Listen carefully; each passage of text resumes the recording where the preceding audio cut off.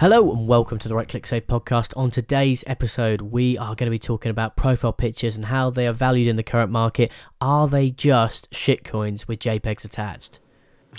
A controversial statement. Yeah, we're going to be looking at whether what really derives the value of a profile picture. Is it the utility? Is it the community? Is it the artwork itself? Or is it just down to social signaling? As always, make sure to leave a little like on this episode. We do appreciate it. And a comment as well as to what you'd like us to chat about next week. And do not forget to subscribe to the largest animated podcast on YouTube and Web3, the Right Click Save podcast. Yeah, so we had a bit of controversy around sort of a lot of profile picture projects really over the last, not just a week, but I think there's a little bit of controversy over the last kind of month. So we've had Utes which have not revealed their artwork, which is, how long has it been now? 6, 7, 8 weeks since the mint? 6 weeks at least. 6, 7 weeks. Is this the longest pre-reveal ever for a campaign? And to the point where we heard that they've just changed their artist, which doesn't sound good considering how far along they should be. On top of that, we've had Azurbala NFTs where they revealed their artwork they've been working on to their community, and the community basically said, nah, don't like it, and they've said they're going to go back and do a better job. So this is kind of brought to light for me, and for us to discuss is how important is the art in an NFT, because it used to be that was the main thing, like the actual brand and design, and now it seems to be left by the wayside. I reckon that it very much depends on the project. I know it's really vague as a reply, but if we give Genuine Undead as a great example, their project was blown up out of absolutely nowhere for the most part. They minted in August, and then as of the 3rd of October, I think their floor was like 0.1, which is still good based on the mint price. Fast forward 2 weeks to now, they're now nearly an ETH. And their big selling point around the artist is that the artist is 100% anonymous. It's really big in all of their marketing. So I think that for people now, really, they've obviously got those established brands like Doodles where they can go and get that pastel paletted injection if they want it. They can go and pick up something iconic like, I guess, Clone X as well. It's got that really unique 3D style. Azuki as well, if you want like that 2D anime rug style. If you want that, you can go and get it. People have those continuous brands that they like, but I think outside of that, people are looking for something a bit different. And the reality is that I guess the controversy, the reason the gods have done so well, they had bitch tax, they had the burning mechanisms, and they're all those little kind of fuck yous to people trying to play by a straight and narrow. That's why that brand is good, because it's explosive, it's in your face, it's interesting. I think people now are just not really bothered about art. They're kind of being honest about it. Were we ever really that asked about a shitty cat or like a little monkey? Doing like generative art is hard, isn't it? Like, I think this is one thing that does get overlooked a lot of time, especially by people outside of NFTs, to actually be able to make a collection where you've got a decent amount of variety and yet all the traits come together and create a decent looking picture is actually really, really difficult. And it only when you actually get stuck in and start doing it yourself, you can see some of the issues that you come across and some of the little kind of obscure, weird things that happen to your artwork if you're not really, really meticulous on how you put it together. And it's really, really underestimated in the space. That's why we always had the traditional floor name collection. Yeah, like you had that group standards of absolute shite that just sat and just fizzles and stinks because it's ended up with a beard on a woman or something else has just gone absolutely yeah. Although haywire. That's okay.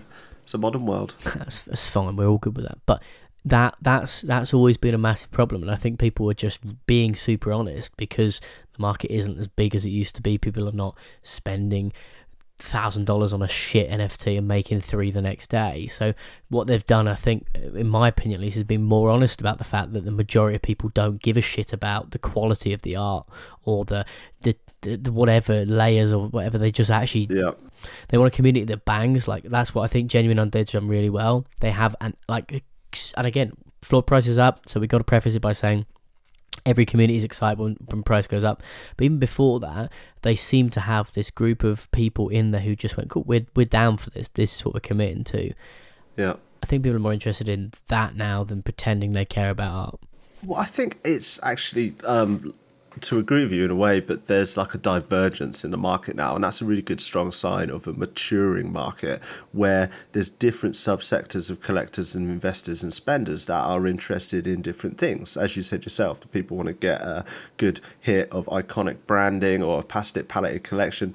Doodles is out there as a really well-known artist, really strong brand, a clear blue chip project. And then there's projects for people that are really interested in the tech, like On-Chain Birds and what they're doing with having all their stuff on chain. And that's really interests people that are actually into the tech of Web3. Then you've got the people that just want to sort of degen on Twitter all day. And that's where the community is really key for those. And the kind of projects they're going to invest in a community where they've got people to sit and chat to. And there's going to be lots of invite in real life events. And then there's the expensive ones that people might buy, and stylish and fashionable that might buy for social signaling that they can use to show status. So as the market matures, we've got, I think, rather than it all just being about hype and making money, you've now got people more exploring their interests. Yeah, sure, everyone still wants to make money, but I think we're definitely maturing as a market. I think the other thing is people want something for their money now a lot more than they did before, because we did exist in this weird stipulation bubble where the rule was very simple. I make project, you buy project, we all make a bit of money, and then someone's the exit liquidity because they are greater fool than me, right? But for the most part, it was a pretty tried and tested method. You could buy something on day one, and if day 3 came around, you probably make money. Because that's no longer a thing, and we're now in this status of people want stuff, you know, again, we've talked about so many different little brands, but where they have direct utility you get instantly. I think Floor, the app's a really good example, right? You buy their NFT and you get access to, just to start with, a wallet tracker, so it'll give you all the different iterations of what you want on a clean UI, but you're also going to get all the other stuff they're working on too. But you get that straight away. You haven't got to wait 6, 8, 12, 15 months. But there still are products like Illuvium and the other ones we've chatted about recently where they do something long term, and you can buy into that if you're interested. People, as you said, really are working out, okay, cool, I'm not going to make £1 million overnight right now. What I can do is educate myself on this technology, or educate myself on the part of the technology, the branch, the arm, the whatever you want to call it, that I like. So if you're into the tech, like you said, On-Chain Birds works because you get that on-chain side of it. If you're into trying to find a community, something like the Undead makes sense. People are looking for things they care about a bit more than they were a year ago. It leads quite nicely, this, actually, on it. It wasn't something I thought about before us chatting about this on this recording, but the whole thing, did you see the news about Decentraland this week, about their active users? So talking about utility being a key thing for people who invest at the moment, what utility have you used out of any of your NFTs, just off the top of your head right now? It's a great question, and the harsh reality is, apart from having to fly around the world to go to conventions where I've still had to pay through the nose for beers and everything else, I haven't had anything that isn't community manufactured from any That's NFT what I was going to say. I've ever Access to the community, but in terms of actual raw utility, there's not a lot of anything that anyone's sort of taken advantage of and done. I'm sort of racking my brain right now. Metabrew is obviously an awesome caveat to this, where it's like a NFT that's backed by a real world asset. So there's definite utility there, and hopefully everyone who's holding it is claiming their beers. But yeah, the news on Decentraland was that they had, and it was probably false news, and Decentraland have objected to it, that they had 38 active members. I thought it was 31. 38 people, and maybe 31. They've come back and said, actually, it's 8,000. We're amazing. But even 8,000, if you compare it to a game, is sort of kind of ludicrously low for a company that's like valued at sort of 1.2 billion. So I just think, like, if we're now saying utility is the big value in the space, it's like, yeah, but when am I going to see a lot of people using it? I think that's why storytelling blew up over the last couple of weeks as well, because that is a utility that people are getting involved in, but it's not for everyone, and it is a subsect. And this is what, again, I was talking about, the maturing market. We're seeing much more of these little hype spikes in sort of little subsects of the NFT community now. Massive caveat to that as well is, I've been banging the drum for, whatever you want to phrase it, as storytelling NFTs for the entire time we've done the podcast, because my goal was to find IP that I could resonate with, right? That was literally what I wanted. Problem is, just being super honest with you, whilst there are going to be incredibly creative people in this space who can conjure up something incredible, the average Twitter user, Web3 user, isn't going to create IP that I want to engage with, and that's not because it won't be good or all right. It's just simply put, I can go and watch like Brassic, Sky One TV show, amazing comedy, right, created by years of talent that I know is fucking brilliant. I'll go watch that, and that cost me £10 to have an Now TV subscription. I haven't got to go and buy a $1,000 NFT and wait 10 years. So the problem that we've got is this time sink, which people are becoming more and more aware of, and I think it's the big problem with music NFTs. I listened to a really, really good space where a guy who was in the know had worked with artists who were interested in it. The reality is there's definitely an opportunity for people to make money in that space. If, for example, I am an indie artist, I have a small core of people who want to support me. For the average artist, it's never going to work. Yeah, why would they diverge so much of their market share from an audience that gets how to listen to their music on Spotify to a tiny percentage that understand Web3 and are willing to spend loads of money? The point that's the problem I've always had with it. Yeah, and the point we're kind of getting at throughout this entire episode is very simple. NFTs are evolving because they have to, because people are no longer making money at a stupid pace that makes it all easy to cover up. So now we've got rid of the money cover and we're dealing with the actual physical. Okay, but what do these things do? People are clocking on to the fact that just having a profile picture doesn't really make a difference. And I spoke to JF about his golden ape, and I just asked him straight up, like, bottom line is, if you didn't have your golden ape tomorrow, I know you like it, I know you want it, I know blah, blah, blah, say it got taken in a hack, right? And you'd be really fucked off because you lost the money on it. But, like, would it be the end of the world? And he was surprised. He said, no, not really. It is my symbol. It means me, but, you know? And I think that's where people are now. I think they've realised that actually having a profile picture is fine, but then, like you said recently on a call we were on, you look at a lot of Bored Ape holders and a lot of punk buyers have used those specific NFTs to scam people because it buys trust. So then you don't trust them as much as you should. It's like now I've got my doodle. You can go on NFT Inspect. You can see other people that are using your doodle or whatever NFT you have as their profile picture. So I keep messaging them and being like, "Hey man, nice profile picture." I did another one today, and he's changed it to someone else's doodle. But just because it gives you that kind of validation.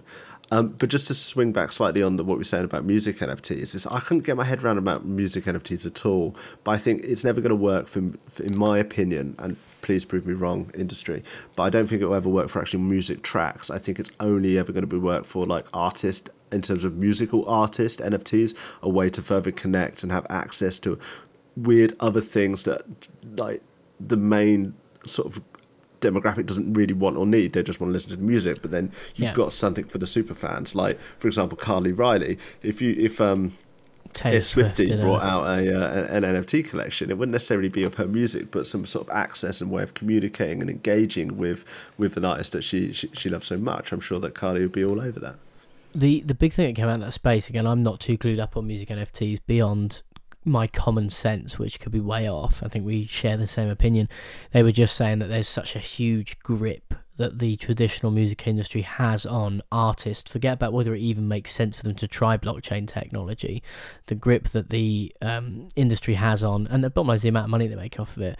I think they were saying that Jay-Z did a 38 show tour and only made 275 grand off of 38 shows. You think how big Jay-Z is? That's a tiny amount of money. That's crazy. Because of the grip that his brand label, his brand has on him. So how on earth is that ever going to work? Back in the day, people would go out and like they would have a record and they would get multiple copies just because of like the different artwork or the slightly different press or a different thing. And I think it's those super fans that NFTs cater for. It's not for the wider demographic. It's the, as you would say, that 1,000 super fans that you can have that will just buy everything that you put out, and they will love it because they feel like they've connected on an extra level with someone that they adore and really love their work.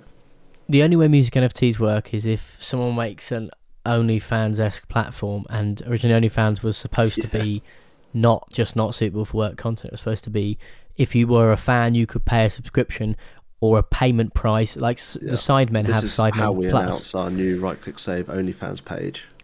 I will be getting my breasts out if you guys want to know. But yeah, so that's what I think is the reality of that side of the market. But we again, have diverged a bit here, haven't we, into music NFTs? But it's the wider conversation of what is it and what do we need art in NFTs? And I think the answer for profile pictures is yes, you do need it. You know, if you want to build a brand, obviously you need something to be recognised. You've noticed instantly since you've changed your persona to your doodle, you've noticed a huge uptick in your engagement and in people reaching out to chat, and generally stuff has been a lot easier, right? Yeah, it helps. So in that sense, trying to build a brand 100%. But for someone trying to make money off of a collection or be part of a community, I don't think it's as necessary anymore. Yeah. Now that big bubble's gone. So I think the main conclusion on this is that NFTs are now getting their values based on different things rather than just hype, and they have different values to different people in the space based on what their own personal interest is. And I think that is going to be really interesting to see over the next few months, hopefully, and not years, how this develops and how this kind of more pioneers and range finds the actual value of NFTs, which is something that we're exploring and will be continuing to explore over the next couple of years, and it's going to be profitable for a lot of people. It's going to be really painful for a lot of people. Let's we'll kind of wrap it up here, but that's something Carly's spoken about quite a few times on her podcast as well, is that actually I don't think things have been overpriced. I mean, pardon me, things haven't been priced correctly. They've been overpriced, and just because they've existed for X amount of time doesn't mean that they're going to become rare or valuable just because of their existence time. And I think that really does feed into the fact that, simply put, a lot of shit is overpriced. A lot of things did get gimmick factor and a lot of benefit of being early, but the reality is now people are less and less interested in being able to flex a profile picture to people who no longer care or have left or whatever. I'm well on flexing my doodle at the moment. How many collections can you really flex? Is kind of the open-ended question. Doodles is the one. I no offense to Bored Ape holders, love Bored Apes, love the project, love Yuga, I'm good friends with a lot of ape holders, but it just doesn't hit like it used to. Yeah, I mean, like I said, I wouldn't mind an airdrop of someone's ape if they've got a spare. Yeah, actually, to be fair, if I would like an ape. But yeah, I think it's been good to start the discussion. We are going to be doing these weekly episodes as always, unbelievably, due to the fact they're weekly every week, and they're going to be back on Spotify, which is brilliant news because we've had an inundation of messages. We've been inundated, my apologies, with messages saying please get it back on Spotify. We want to be able to listen and not have to watch this horrible animation. That's fine, we'll oblige. Fine, I'll do it. Again, like I said, so I'm not sure where we're at guest-wise, but it should be, I think, Alexander Shill and Villains episode coming out next. Yeah, we got Alfie Motion as well. We got the guy from Sappy Seals. We did a recording with JF. We've got a lot of recordings in the bank, and we're just going to try and fly them out as quick as we can from the end of next week.